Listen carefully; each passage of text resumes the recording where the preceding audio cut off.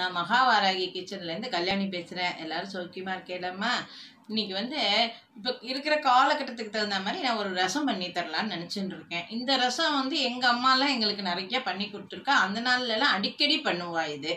இப்போ எல்லா அவா ஆஃபீஸ் போகிறா, எல்லாருக்கும் முடியாது. ஆனால் இந்த காலகட்டத்துக்கு இந்த ரசம் ரொம்ப அவசியம். இது இஞ்சி ரசம்னு பேர். இதில் எலுமிச்சம்பழம் பிழிஞ்சு பண்ணுவோம். அதனால் இந்த குழந்தைகளுக்கும் இது ரொம்ப பிடிக்கும். நீங்கள் என்ன பண்ணுறீங்கனாக்கா, இந்த ரசத்தை வாரம் ஒரு தடவை வச்சு கொடுங்க. குழந்தைகளுக்கு உடம்புக்கு நல்லது, நம்மளுக்கும் நல்லது. அஜீரண கோளாறு, வாயு தொந்தரவு இருக்கிறவா எல்லாரும் இதை சாப்பிட்லாம். இப்போ நம்ம இஞ்சி ரசம் எப்படி பண்ணுறதுங்கிறத நம்ம பார்க்கலாமா?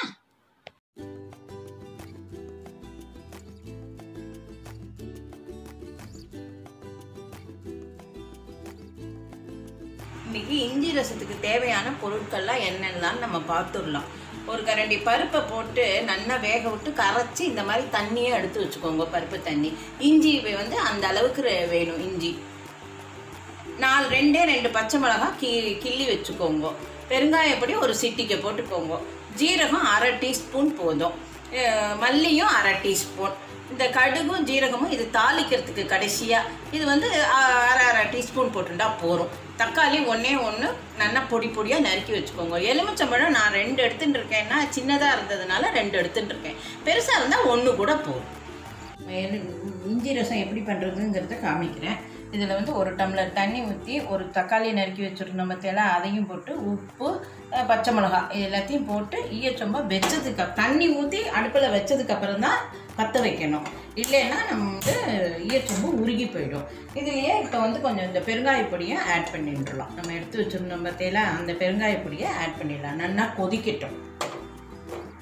இந்த இஞ்சி, கொத்தமல்லி வர ஜீரகமும் வச்சுருந்தேன் பார்த்தீங்களா, அது எல்லாத்தையும் நல்லா மிக்சியில் அரைச்சி இந்த மாதிரி சாறு பிழிஞ்சு எடுத்து வச்சுக்கணும். ஏன்னா இஞ்சி சக்கையாக போடக்கூடாது. இதை இப்போ இந்த மாதிரி கொதிக்கிற நேரத்தில் இதை போட்டுட்டு இதில் கொஞ்சோண்டு பருப்பு தண்ணி ஆட் பண்ணிக்கணும்.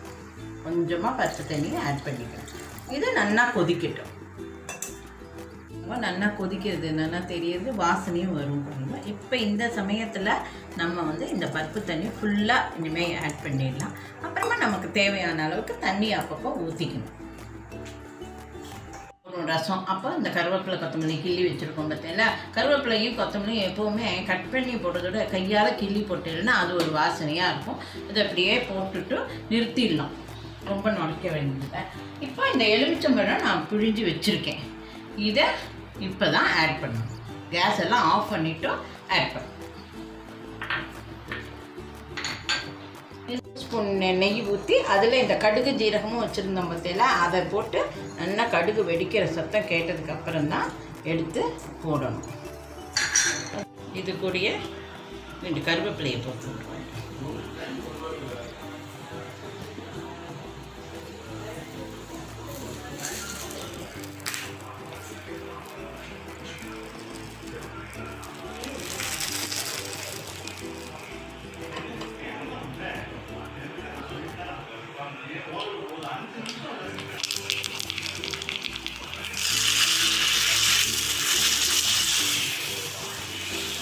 இஞ்சி ரசம் ரெடி.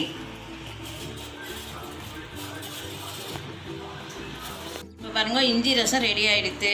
இதை எல்லாரும் அவாவா ஆற்றுல பண்ணி சாப்பிட்டு பார்த்துட்டு இதோட கருத்தை எனக்கு சொல்லுங்கள்.